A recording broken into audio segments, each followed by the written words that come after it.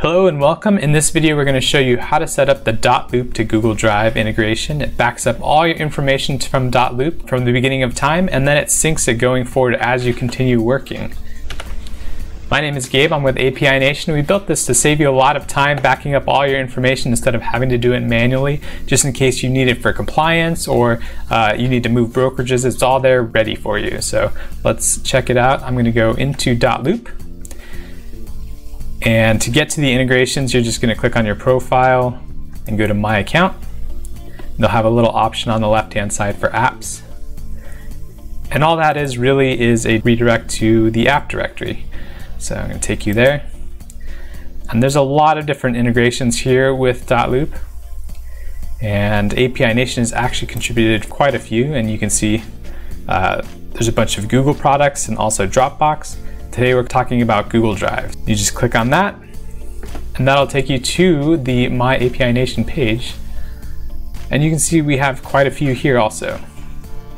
You're just going to click on the Google Drive one. And then all that's left is to sign into dotloop, Google Drive, and then hit start. Then the backup and sync will begin immediately. So we're going to connect to dotloop.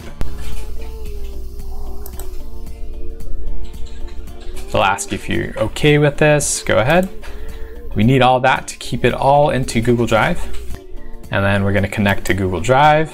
It's just going to ask me which account I want to use. I'm going to use my API Nation account. And you can use whatever Google account you would like the drive to be associated with. Allow. It's also going to ask you to connect to Google Sheets. This backup and sync, it'll take all your documents and put them in a folder on Google Drive. And then it also maps all your information to different Google Sheets to keep them in a nice spreadsheet where they're easy to see, easy to search. You can even run reports on them and pull charts out of them, which is a nice feature.